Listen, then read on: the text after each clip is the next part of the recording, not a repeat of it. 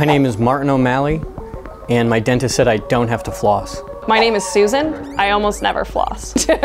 My name's Nina, and I floss every single day. My name's Robbie, that's my real name. I don't hide behind false names. I usually floss my teeth once a day.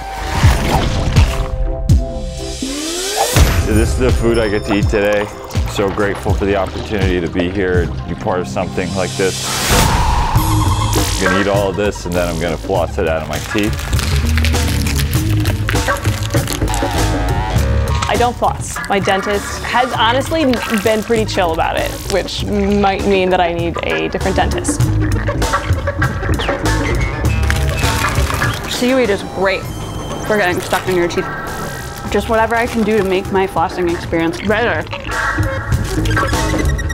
I'm not hungry, but I will eat this. It's already getting stuck in my teeth.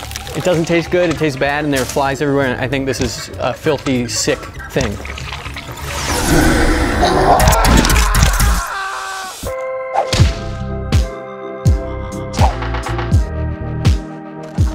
My earliest memory of flossing was probably when I was a little kid. My dad would get these really thick floss, like shoelaces.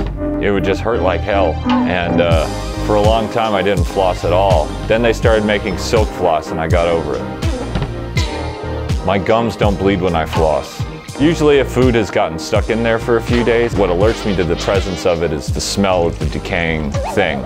In general, I prefer to take the corn off the cob, so I avoid the whole corn on cob situation. But I feel like when I eat popcorn, it gets stuck in my teeth. I ate something with like a green onion, and that got stuck in my teeth. Bean sprouts stuck in the teeth. Oreo crust stuck on the teeth. That's a different type of stuck. That's like a gummier stuck.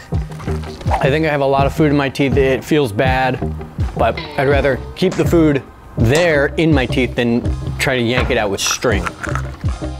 Okay, it feels really bad. It's terrible. Blood. Okay, it's stuck on something. Okay, I still feel it everywhere. There's a lot of food on it. There's a lot of bugs flying around. This is disgusting. I think what you're doing is wrong. It smells bad, and it smells like something really old.